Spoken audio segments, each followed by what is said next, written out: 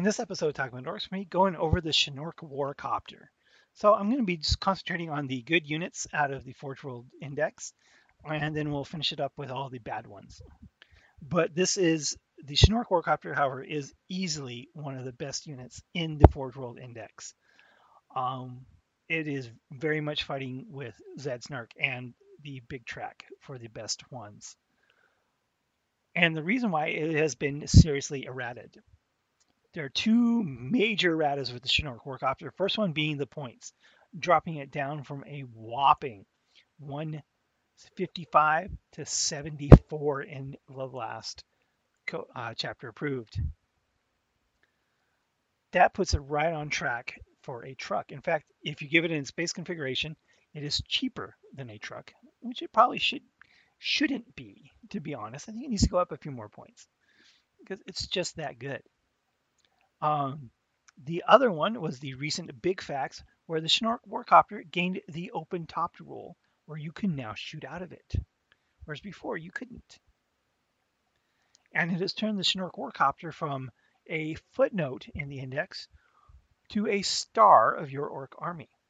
So the chinork warkopter is movement of 16 inches, weapon skill 3, ballistic skill 5, strength 6, toughness 5. It is only toughness 5, so it's a little weak, with only 8 wounds, 4 attacks, leadership 6, and 4 up save.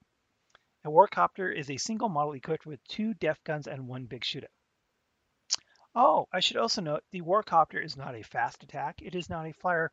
It is a dedicated transport, which means you can have as many of these as you have units in your army.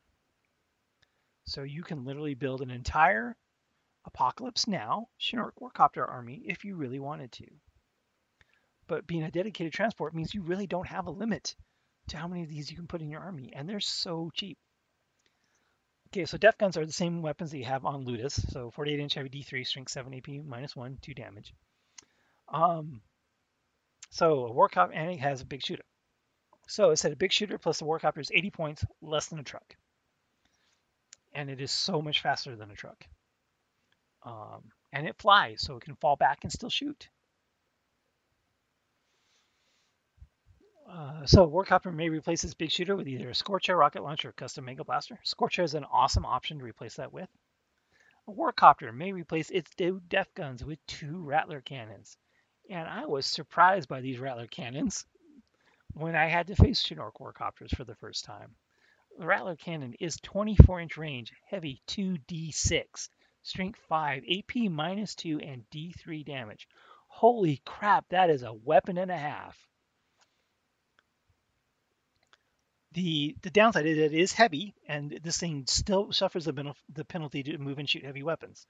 So if you do drop down, so when it comes in or moves, you're still going to be hitting on 6s, but 4d6 shots. So that's an average of 14 shots at strength 5, -2, and D3 damage.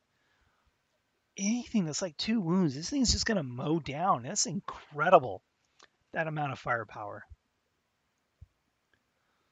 And a warkopter may take 2 big bombs, and big bombs are 0 points, so there's no reason not to take the 2 big bombs. A warkopter can carry 10 orc infantry models. It may not carry mega armor or jump packs. It has Eerie Go, so it can re-roll its charge distances with 4 attacks hitting on 3s at strength 5. And if it can survive Overwatch, it could definitely absorb Overwatch for you. Turbo Boost. When this model advances, add 8 inches to its move characteristic for that movement phase instead of rolling a dice. That gives you a 24-inch movement. This is why it is so much faster than a truck. And this is what makes it better than a truck, is that flat-out speed. Now, if it had Jink or some sort of exhaust cloud rule, that would make it even more broken. But this, I mean, that's what you would get out of the 7th edition truck that first turn. It's 24 inches. You would move 12 and you'd flat out 12. This can move 24 inches. This is what a truck needs to be, is that fast or faster. So this is better than a truck in every single way. Scouting ahead. During deployment, you can set up a warkopter behind enemy lines instead of placing it on the battlefield. At the end of your movement phases, the warkopter can swoop down and ambush the foe, set it up anywhere on the battlefield that is more than 9 inches away from enemy models.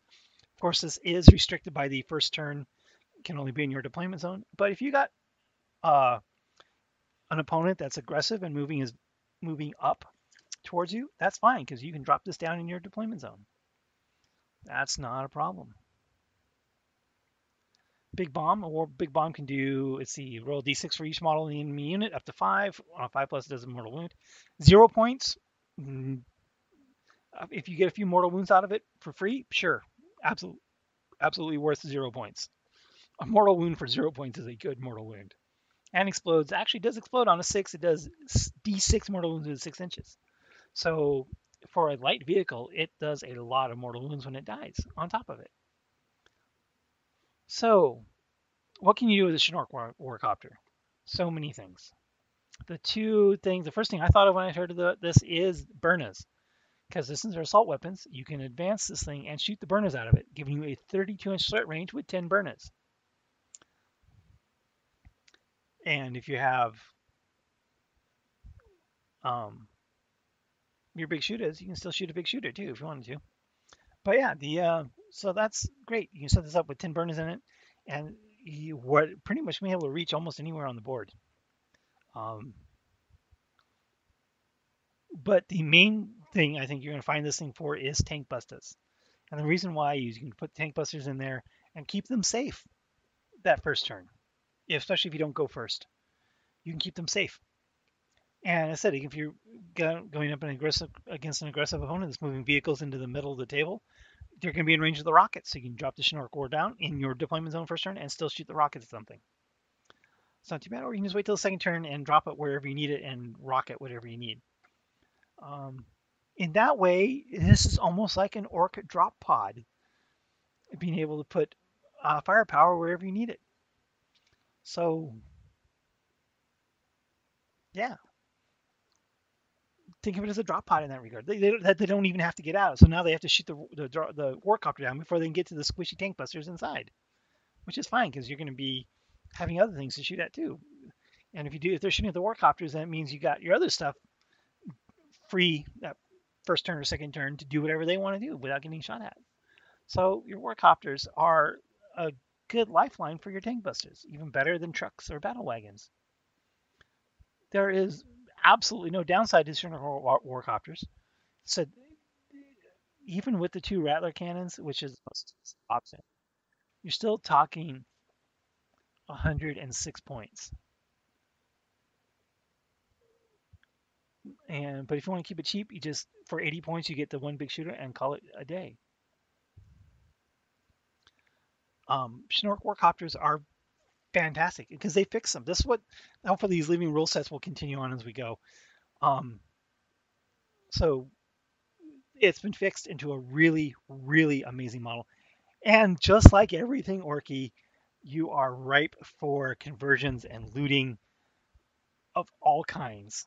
You can, I have a 148 scale Hind model, which will be someday turned into a warcopter of some kind. I don't know when, but it's on the to-do list. But you can use whatever you want to with these things. And the model, I mean, it is kind of spendy. I mean, it's approaching $100, 75 pounds or something like that. So it's probably over $100 from the actual model. So it's kind of spendy. And that's why you loot it. You get a helicopter model. You add helicopter blades to a Valkyrie, whatever you want to do. Yeah, Shinnok warcopters again, rife for looting, ripe for scratch building, conversions, and absolutely the most amazing dedicated transport we have access to. So much better than a truck in almost every regard. The only regard it's not better is survivability. The truck is tougher at toughness 6 and 10 wounds, but this is faster. It's a drop pod if you want it to be. It has mega firepower if you want it to have it. And there is no limit to how many of these you can take because it's a dedicated transport. The Shinnok Warcopter is easily one of the best things that we have access to, and probably the best model in the Forge World Index. So what kind of Shinnok Warcopter conversions have you done? Have you played with these things? They are booming in competitive circles for competitive orc lists. You'll find them everywhere because they are just that good. So leave your comments and questions below, and thanks for watching.